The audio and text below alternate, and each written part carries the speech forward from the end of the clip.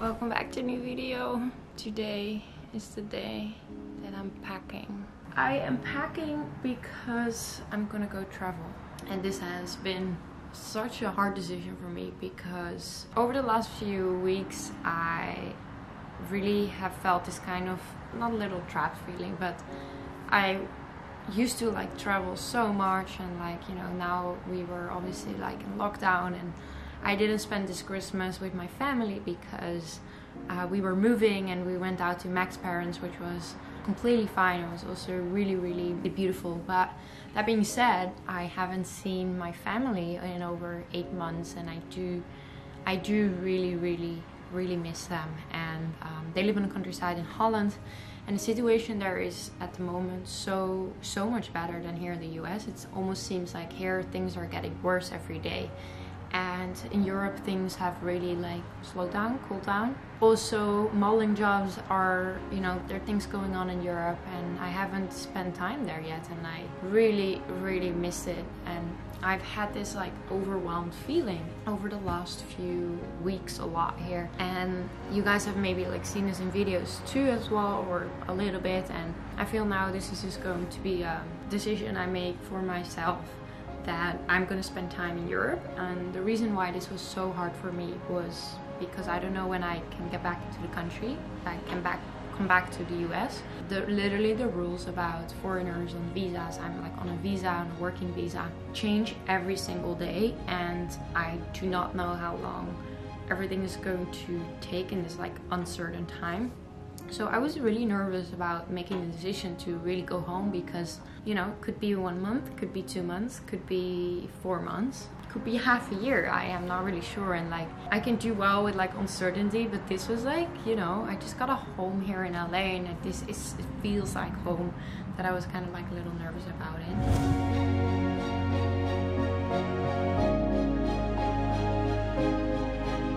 I need to pack, and I absolutely hate packing. I always get this kind of like anxiety feeling or something. Maybe it sounds weird. I don't know what it is. It's maybe because I'm a really bad packer. I always bring way too much stuff, and then there are always like things missing. But it's also now so hard because I don't know how much I have to pack. Like, it might be for just the summer, but it might also be for the upcoming months. So I really don't know what to bring. And honestly, I have so much laundries. Look at this. It is a mess everywhere. I'm gonna start and we will see. Okay, so I have a plan. We're gonna start here.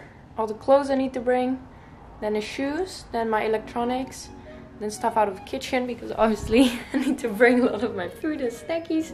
Step by step, and I'm gonna put a different shirt on because this is all the work for today. Now we're comfy, let's go.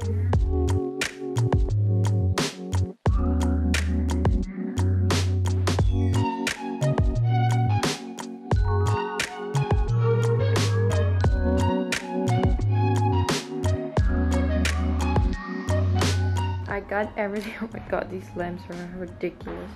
I got all my shoes here. I mean, this is not bad for a couple months. I don't know if I can make any selections. Then I have here all the clothes. I have a lot of blazers because it's not that warm. Jeans and stuff. Underwear. In here, bikinis. I'm gonna pack all the bags. And here I have sports clothes. And here I'm prepping. Here I have accessories. Yes, you can.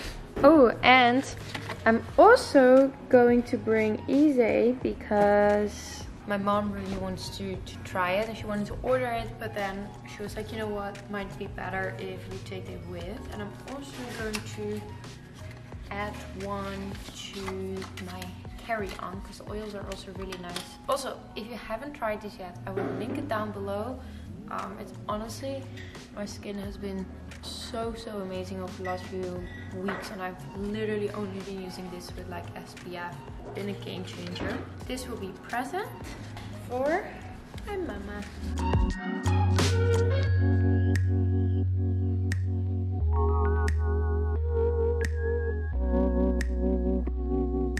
So 2 suitcases, not that bad for I don't know how many months. Now I need to grab my last stuff. Ooh, what's in the making here? I'm making a little coconut water matcha. Matcha. Shall we tell them? Yeah, so. What are we going to tell them? Oh, so that we're gonna do a little challenge and start a matcha brand.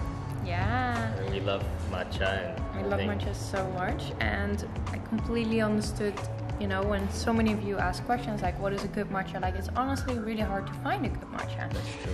And we were very specific on what we liked, and we were like, you know what, why don't we source it out of Japan and spread the love. So we did a little trip last year and we were looking for like a farm to work with, and actually we emailed a lot of people. It was hard to connect with people, right? Yeah. And finally it just was all boom. Japanese, and a lot of websites I was all doing that. I didn't speak Japanese obviously, so it was like kind of a challenge. We got your mom's help. But over the last few weeks we've been trying 30 different matchas, like no, I think we've tried more than 50. or maybe more. Look. There's still, I got rid of so many, but like Every single one of those. we got so many over here still. We reached out to at least 30 different farms, Sanne. So we have definitely farm. It's not just matcha though, it's all teas. Can I take this one to you? Yeah, sure. Yay. So actually we found the farm we're gonna work with, and we're launching, I think, whenever we Whenever finish. we're ready. There are a lot of things going on What's it right gonna now. be called? Oh yeah, Neko matcha. What does that mean? So for people, Neko means cat in Japanese, and it's so adorable. And there's this little mascot like that, a little cat, and it means luck. One I don't right know which arm, side is which. but it's really cute. So like, what do we do? And it's like Neko matcha. Okay guys, so actually a couple days ago I had some leftover matcha and I did a little experimenting and I made a vegan matcha cheesecake, which was really cool, and I want to show you guys quick the recipe. I have been experimenting a little bit with this recipe, and many of you guys know that I'm like trying a lot of like plant-based dishes, and I wanted to make a dessert which was not too sweet because I don't personally love like very sweet desserts, but I do love a nice like snack or like a dessert after dinner, or like just something fresh. So I want to share a recipe with you guys, which is a vegan matcha cheesecake with silken tofu as the base, which I find absolutely delicious. I know a lot of like vegan desserts, they contain a lot of nuts, and I personally found it very hard to digest. So this recipe with silken tofu I thought was absolutely amazing. You can buy this in many of the stores. Make sure this is silken because it's often like used in desserts. And the difference between this and a normal piece of tofu is that this is the unpressed and undrained version. So it contains much more water. We're gonna start making the base, and we're actually gonna bake it because it's not raw, and I'm gonna use like a baking form. I will measure this for you guys. So we're gonna start off with 1.5 cup of gluten-free oats. You can also use normal oats, obviously. Then we're going to add 1.5 cups of almonds. Then I'm going to add like a 1/4 teaspoon of sea salt. This is really just gonna bring out the flavors. I have some coconut sugar here. Okay, we're gonna add 4 tablespoons of sugar to make the crust a little bit sweet. Obviously, feel free always to use a little bit less. This is really depends, or more, obviously, it really depends if you like sweet desserts or not really. Then I'm going to add 4 tablespoons of melted coconut oil. It's just easier to use melted coconut oil because obviously it just blends much nicer. And this is gonna bring everything together. There we go. So you want the crust to be very soft and sticky. So if you grab it, it needs to be able to stick together. As you can see, this is crumbling a little bit. So what you're just gonna do, you're gonna add a tiny bit of extra coconut oil. This is gonna make it like sticky all together. And then the last bit, there we go. And stop. Okay, let's check on it again. Yeah, there we go. Now it's sticky all together, so you know the crust is all ready to be made. So I have some leftover coconut oil here, and I'm going to put this into the baking loaf. If you don't have a round spring, you can also use a regular baking loaf for cakes or breads, whatever you have. You might need to adjust a little bit the portion of the of the crust. Obviously, if you have a smaller one, you can always make 2 cakes. And if you're using a baking loaf as well, you can use a baking sheet paper as well. Obviously, if you use the round one, that is a little bit harder. Okay, we're gonna put this into the loaf. This is actually a very easy kitchen tool. I will link this down below as well. It's just easy to scrape out, especially if you are baking. If you don't want to waste any of the dough. Now what you're gonna do, press it into a crust, and then we're gonna use a little glass bowl. You can also use a glass, just a normal glass, and we're gonna press it out. Press in. Wash your hands before you do this. So the easiest way to do this is to press in the middle, and then with the glass we're gonna press to the sides.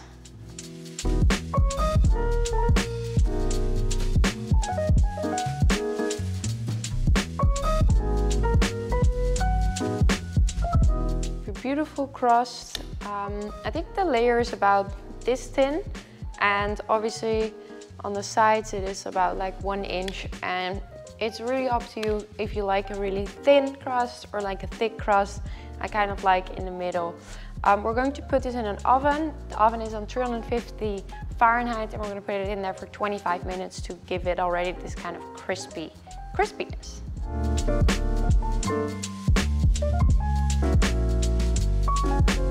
Okay, so while the crust is baking right now, we're gonna make the filling, which is always the most exciting part, obviously. So the cheesecake is gonna have a tofu base. This is the silken tofu, and as you can see, if I move it a little, it is extremely soft. Soft as silk. So we're gonna add this to the food processor, but before that, we're gonna work with lemons. They're really gonna give this like nice flavor to the cheesecake, and it's a nice combination with the matcha powder as well. So we're gonna use the zest of 2 lemons. The smell already from fresh lemon zest is so good. And we're gonna taste this into the pie or cake as well. There we go. Second one. It is actually a very interesting way that we're making a sweet dessert with a lot of like non-sweet items today. Okay, so I'm going to add 2 packs of silken tofu, which is, one is about 300 grams. Just check in your country exactly how much that is. We might have a little bit extra of the filling today, but I just wanted to reuse these 2 packs in an easy way. Okay, we're going to add the lemon zest. I'm gonna give it some nice color as well, and obviously an amazing fresh taste. We're also going to squeeze the 2 lemons, take out the pits. You don't want those to end up in your cheesecake. Squeezing them. I got a really big lemon and a very like tiny one, so I would recommend just grabbing 2 medium. I have a large and a small one. Second one. This reminds me of our shot from the intro. Obviously, it is a dessert and we do want to give it a little bit of sweetness. So I'm going to add 4 tablespoons of coconut sugar. And again, you can go more, you can go less, really up to you. There we go. To be honest, I personally like to use a raw coconut sugar over the other sweeteners like stevia or the like non-natural sweeteners. I just think the flavor is better. And then we're gonna add 2 tablespoons of arrowroot.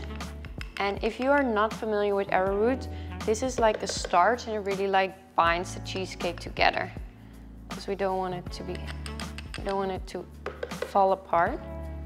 So then we're also going to add some vanilla extract. This is obviously going to give it a really nice extra flavor, and you can be pretty generous with this. We're going to add 4 teaspoons and we're going to mix everything together.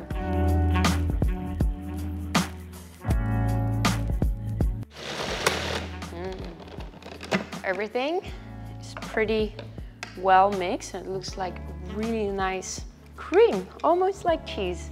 We're going to add some matcha, and honestly, If you're not a matcha lover, it is not that the matcha taste comes out really strong. It's just like this tiny little hint. So I also believe you can try this out when you're not a huge matcha fan. And you can also make this recipe just without the matcha, and you have like a lemon custard cheesecake.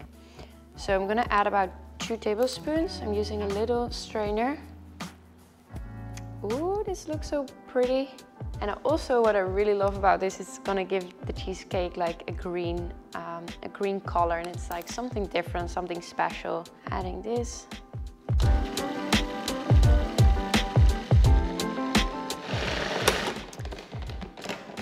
There we go. This looks amazing, you guys.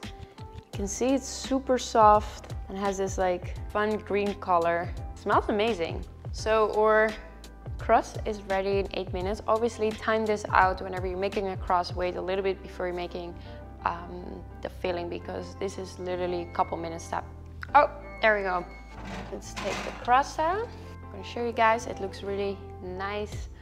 Golden brown, smells good. The ends are getting a little bit of crispy, and this is exactly what we want. So what we're gonna do now, we're going to add the cheesecake filling into here, and then we're gonna bake it again for another 25 to 30 minutes. It depends how big you're baking. So I'm probably gonna have a little bit of leftovers, which I really don't mind. I remember this as a kid when I was baking. I would always make 2 packages, and one I would actually already eat just the dough before I would put it into the oven. You could eat this completely raw as well. There are no like eggs or something in there. And it's actually pretty delicious, but I wouldn't eat the whole thing.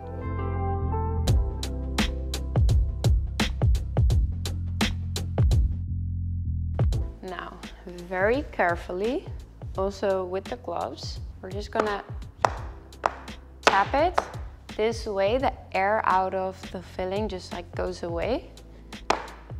We're not gonna get any bubbles in there. So we're gonna put this another, I think this one is pretty big. I'm gonna put this in for another 30 minutes, and then the cheesecake will be ready. And there we go.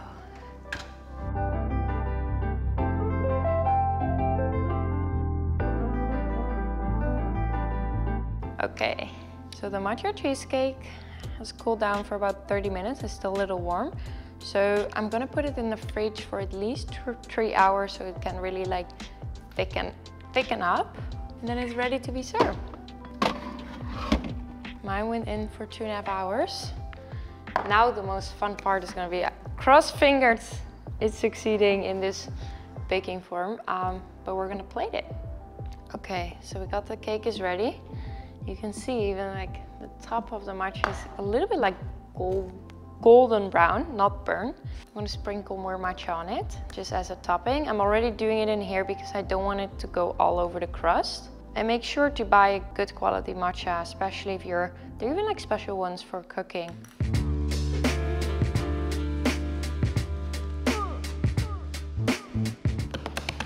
Moment of truth. We're gonna take off the crust. I'm just using a very sharp knife on the edges to make it a little bit loose. And ta-da! Here's our matcha cake. I have some cut sliced fresh lemon. Obviously you can be super creative with this. You can use red fruits, even like green fruits, maybe like a matcha or something would be really nice. Then for an extra pop of color, I'm going to add some raspberries.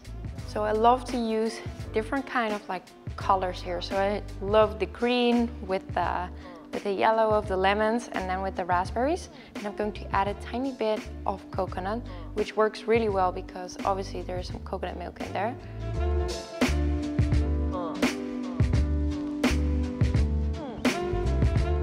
Matcha cheesecake is ready. Okay, now we're gonna do something that makes me very nervous. I'm gonna take the bottom layer off. If anyone has tips for this, please let me know. Okay, use a generous amount of coconut oil on the baking sheet, then it's definitely gonna be easier. Wow, There we go. This is amazing. I love this with my black plate as well. We're gonna cut a piece. Okay, here we go, guys.